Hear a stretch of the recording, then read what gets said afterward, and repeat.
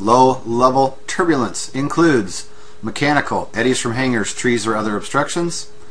Convective, also referred to as thermal turbulence. There's that heat again I keep mentioning.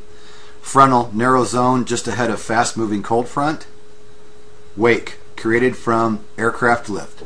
Now these all make sense. Mechanical, for us guys in the helicopter, we get a lot of mechanical turbulence, especially around hangars, out hovering around by a fence row. We get mechanical turbulence taking off and landing here at Plymouth where we're flying. The runway is kind of like in a gully and there's a big long line of trees down both sides, and we always get that turbulence right about the treetop level when we're climbing up and when we're coming in. So there's an example of mechanical. They can be from hangars, trees, other obstructions.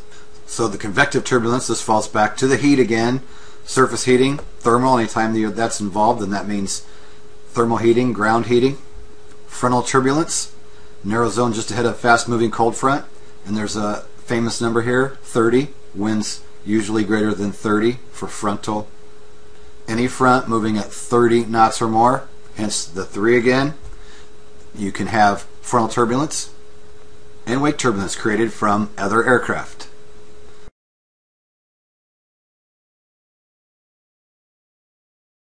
Clear air turbulence.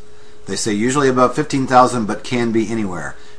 That's what I just read, going back to my private pilot manual I just reviewed before firing up the camera tonight.